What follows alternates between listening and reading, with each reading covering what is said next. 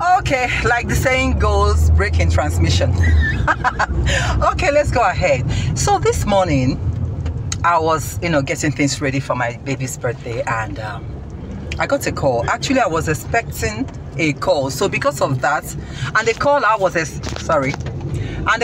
expecting, I don't know the number. So ordinarily, I don't pick numbers I don't know. In this case, I picked the call that came in this morning. I was in the kitchen, and that person called me, and he mentioned a person name that I know, a family friend that I know so well, and I thought the man was the one calling, So, and the way this person called my name, and when I asked him if you are the person, and he said yes, I said, oh wow, long time, where have you been? We were exchanging pleasantries. Then the next thing, this scammer mentioned something about agricultural grants.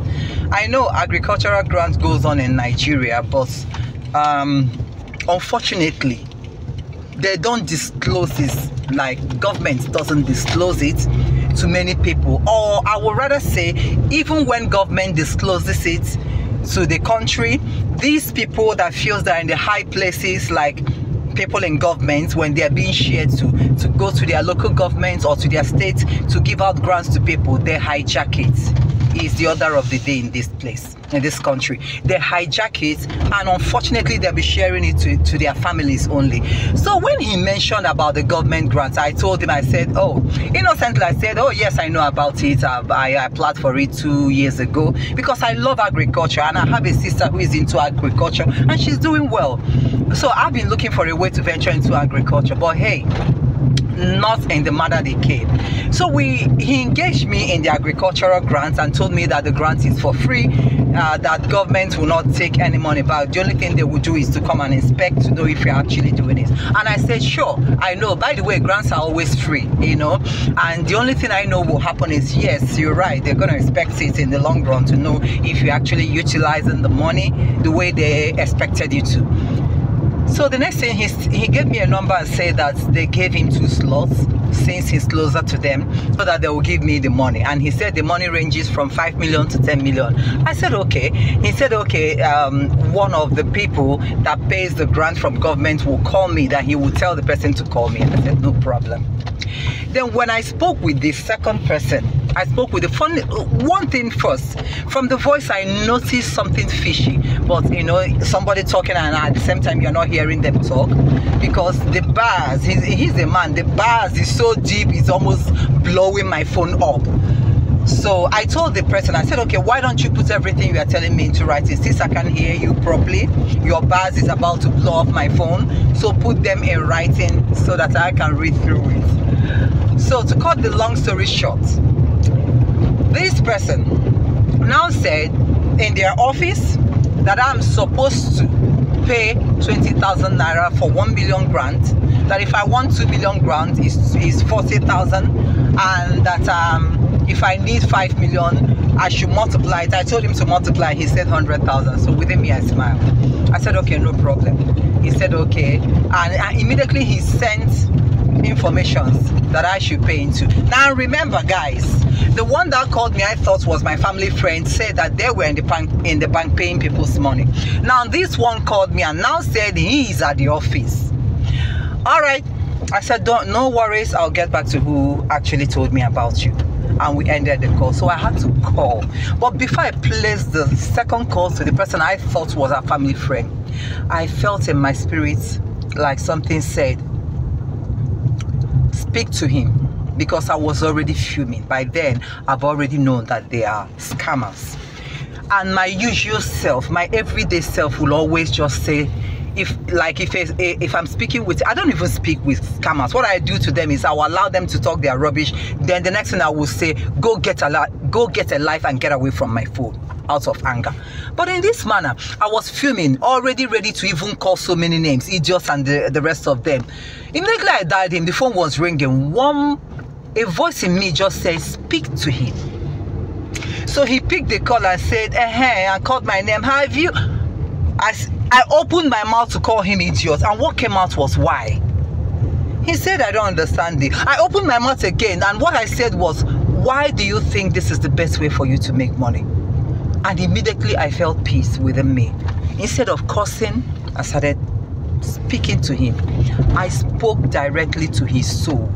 Like, I speak to him in such a way that as a human being, I never knew that I was making an impact. I started speaking to him. I told him, you are suffering wherever you are. We all are suffering in this country. Why do you think this is a way you make money? By duping innocent people that are also struggling, making their own money with their sweats? Do you think this is the best way? This is how people die untimely death. This is how people bring curses upon their generations to come. This is how sudden sicknesses, everything happened to people mysteriously. So guys, I can't say everything I said to him, but I started speaking and started speaking into his soul. Do you know what's happened? The next thing I heard was, forgive me. I'm really sorry. I'm really sorry. I will confess. And I'm like, what? What's going on here? Within my mind anyway, because the part of me as a human being came out. I said, go ahead, I'm listening. He started telling me how he got my number from Facebook on some innocent person's page that knows me. So when he narrated all these things, I told him, can't you see you have a gift? And I'm seeing your gift, but you are not seeing your gift. It means that you are good at online stuff. Why don't you see if you can get jobs online and work for a living and make a clean money? Why feeling that duping people will help you? You know, I kept on talking to him. The guy narrated everything, explained to me, even told me they are in gangs that dupes people. Started confessing. Now you guys tell me, if this is not a miracle working God in action, what is it? Because if you tell me this is not God working, I don't know what to tell you anymore. But Holy Spirit through me arrested this guy immediately, to the extent that a stranger started confessing, telling me what they do, telling me the gang, telling me how they dupe people of their hard-earned money. And you know what I told him? I said, I'm not going to report you, because if I report you and they decided to deal with you, does it stop the rest of the gang? I said, you have to give your life to Christ. I want you to change so that your gang, when they see you and they call you again for evil days and you say no. So guys, he started confessing, started saying, even telling me their secret, even telling me how they operate, what they do to people, that is the innocent people out there, and started begging me that he wants to change. I said, please, I want you to change. It's best you give your life to Christ so that you don't die untimely death, you don't bring curses upon your family and your generations to come. Because I know wherever you are living, you want to live, you don't want anything to happen to you. So the guy started begging me to help him, that he wants to quit, that he doesn't want to do it again, and that he will throw away the number he called me with, and he will get that he has a number that is not for scamming people. You know, apologizing, I said, okay, that's fine, but please, if I can be able to change you, I believe you will change 1,001 people out there. So please do the needful. I believe God is calling you. God doesn't want you to do this again. It could be the reason why God even allowed you to get across to me, knowing fully well that you will get arrested. So the surprising thing that I want to tell you guys is a scammer called me, and at the end of the day started asking for forgiveness, even opened up, telling me his real name, who he is, where he stays, and his gang, and how they operate, but that he's ready to change, so that the rest, when they watch him, they will change as well. So I'm trying to tell us this message. Why? It's not everybody you mess around with. There are some people that moves with spiritual beings that are ready to fight and deal with whoever that crosses their path. I am that type of person, and I'm sure you watching me, check yourself very well. You could be one of those people. You could purchase that gift, but you don't know. And I told you how to use it. Summon them to work for you. Tell them when something strange you don't really understand is happening, call upon them. These are our guardian angels that God assigned to every one of us. You will say you don't have it. You have it, my dear. You have it. So this is a miraculous thing that happened this morning. Isn't this God awesome? Isn't God wonderful?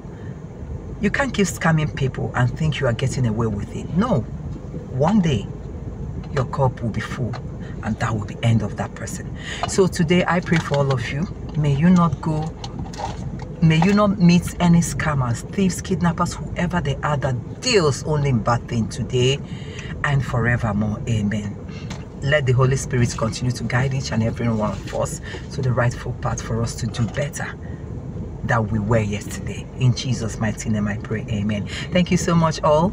I'm so happy, and I thank God you heard this story. So please remember, the theme of this topic for today is for you to start making use of your spiritual armies assigned to you by God, so that a lot of roadblocks will be cleared for you. So thank you so much. Remember, if you know you haven't subscribed, please try and subscribe. And press on that bell notification so that when I post a new video, you'll be notified.